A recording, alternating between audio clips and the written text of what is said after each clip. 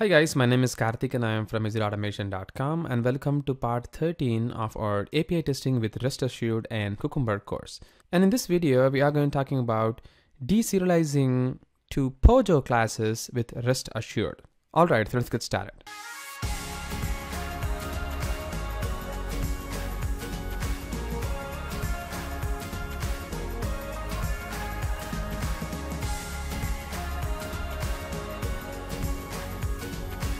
So what does deserialization means in here? So deserialization in here is especially for the JSON or the XML response coming out from the APIs. So essentially we are deserializing the JSON types to the type we are intending to. In our case, it's the POJO classes. So basically it is a plain old Java object classes which we are about to deserialize our JSON response so that we can play around with it in further operation. So this is what is deserialization all about. And suddenly, why are we deserializing to POJOs?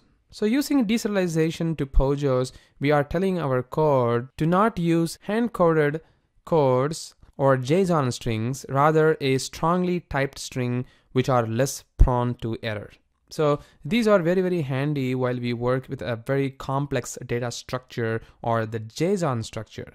So in our case, so far in our videos that we have seen all these days, it's pretty easy code, guys. And you might have seen that it is not that complex response or header that we are passing in. And that's why you do not feel the pain of maintaining the objects and stuff. But in real time, while we work with an organizations, you might have seen the API will be giving us a lot of data and a lot of responses, or maybe you need to pass a lot of different header information or a body for a particular post operation. So in those cases, it's highly important that we maintain those headers or bodies in a data structure or in POJO so that we can cross-reference what's really happening behind the scene within our APIs. For example, the code that we have wrote in our earlier videos, something like this, for passing in as a body with an ID of the value that we're passing in, title and author. And as you can see that right now we are hand coding that particular part within a particular step definition. So you can see that if you want to know what is that particular header or the API is actually expecting, you should probably go into the step definition and then you need to cross-reference what is the body being passed for that particular request.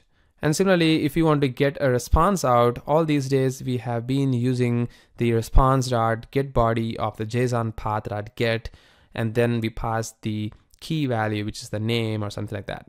So then we verify what is that particular response coming in. So these are some of the hand-coded value or something that we should not be doing for a very complex project. For a simple project like what we are discussing right now, everything is fine.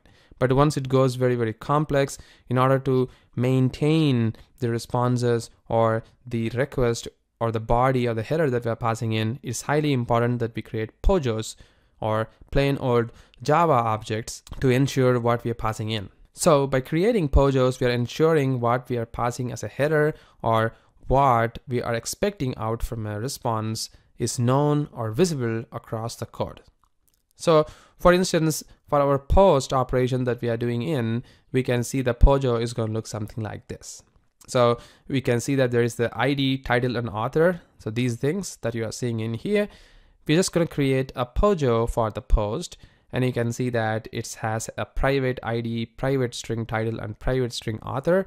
And you can see that the constructor is going to take in this value, and then we're going to use the get operation for all the getters and set operation for all the setters. So once we have all these basic POJO structure, we can then start using it, and our code start to change something like this. As you can see, currently we are getting the response of a body with a JSON path of author, something like this, and we're verifying if that particular item is there within the particular JSON response.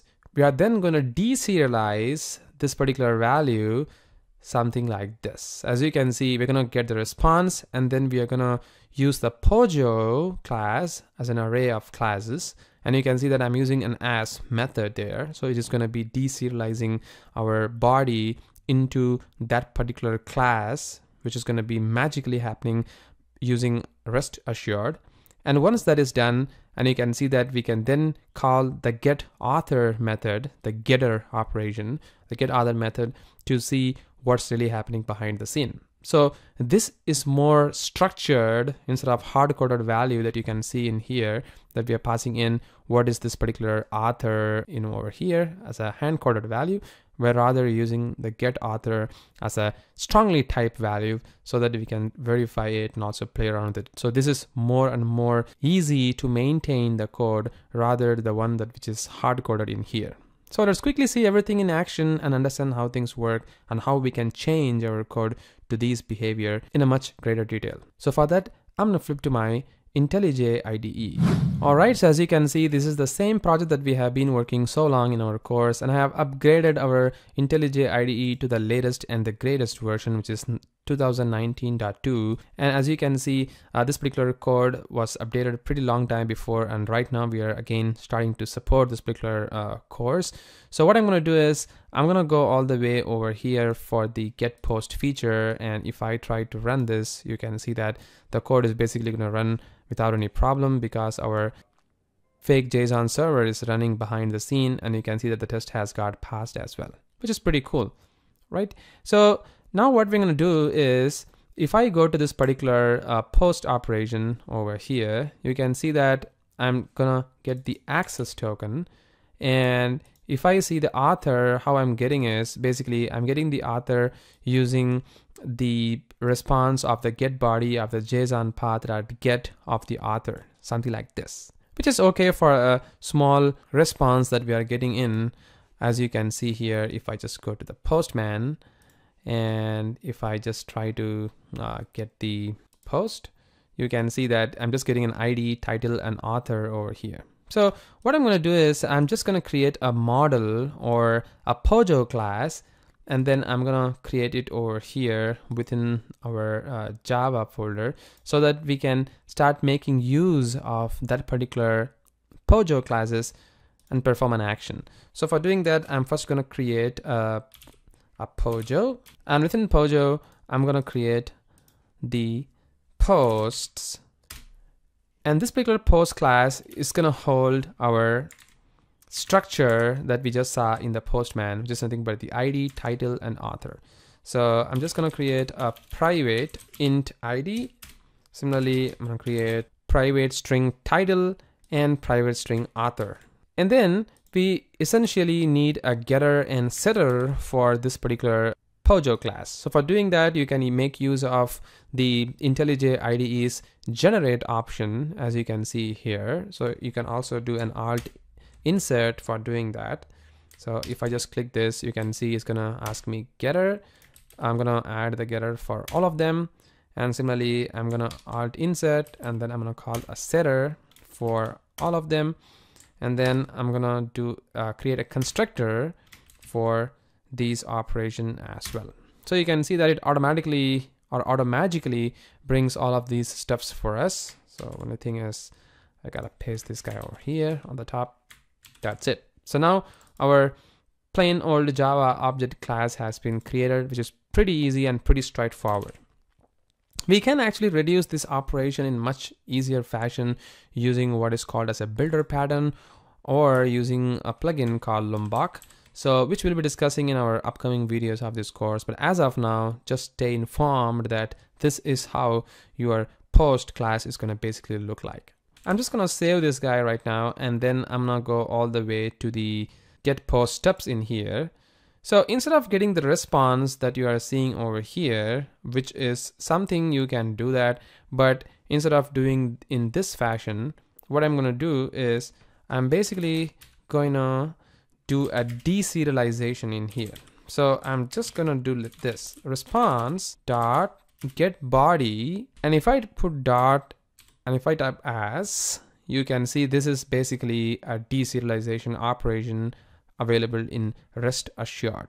So using this, you can actually pass the actual type, as you can see in here, or you can extend the object, or you can use your own custom object mapper type to extend it further for the way that you are expecting. But as of now, I'm just gonna keep things very simple. I'm just gonna call the posts.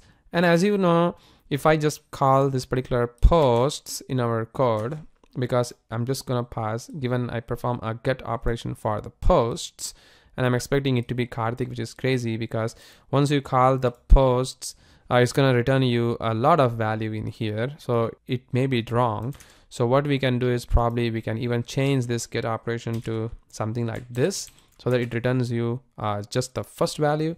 So post.class, I'm gonna do an alt insert for the post.class. And once this is done, I'm then gonna do an assert operation. So the assert operation, I'm just gonna comment the particular piece of code which is already there.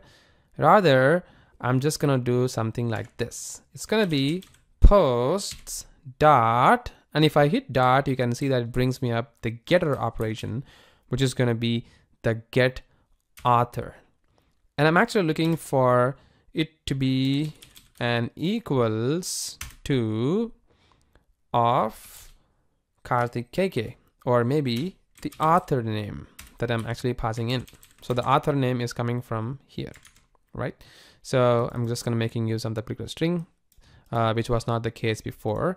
So I'm just gonna save this code, and then I'm just gonna run this particular scenario to see what's basically gonna happen. So this time what happens is essentially this code is gonna deserialize the value, and then it's gonna store that value on here. But as you can see, it throws us an error over here, and it says that there is an invalid definition exception and cannot construct an instance of POJO of post. So this error says clearly that it cannot construct an instance of the POJO of posts, and it also says that no creators like default construct exist. So basically, if you go to our posts.java, we don't really have a default constructor in here. We only have a constructor with the 3 parameters, so we basically require a default constructor which can resolve this issue much easily. So I'm just gonna create a default constructor, as you can see in here. And then if I try to execute this code, this time the code should execute without any problem, and you can see that it has executed and our test card passed. So this is the way that we can actually work with the POJOs, where we can actually make use of the strongly typed value instead of hard coding the values that we did before, which was kind of not the case, which we should be doing in our code. And this is one way of writing the plain old Java objects, something like this. And we also created a lot of getters and setter operation, and we can also reduce this operation using the Lombok plugin or using the builder pattern in much easier fashion instead of complicating the telescopic constructors and stuff. As you can see, we have 2 constructors here, and if we keep on adding many constructors, they are called as telescopic constructors. So we can get rid of all of these, and we'll be discussing about that as a separate video in our upcoming videos of this course. But as of now, you can see that this serves the purpose of how we can get rid of it. In our next video, we'll also discuss how we can work with some of the complex objects which we have not discussed before instead of the simple structure, and we'll see how we can make use of these plain old Java objects to perform a much complex operation in a much documented and simple fashion. So stay tuned for our next video. Thank you.